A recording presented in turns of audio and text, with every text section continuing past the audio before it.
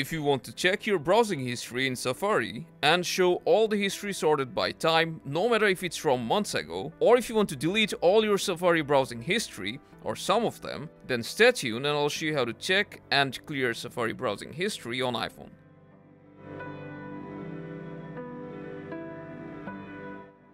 We are using iPhone 16 Pro Max, but this will work on any iPhone running on iOS 18. Let's start by opening the Safari browser. You'll need to tap on this book icon that you see on the bottom. This will open all your bookmarks. And to view your history, tap on this clock icon at the right, and you'll be able to see all your browsing history sorted by time, no matter if it's from months or years ago. And if you want to delete them all together, then you can tap on Clear, choose your time frame, or select All History, and just tap on Clear History.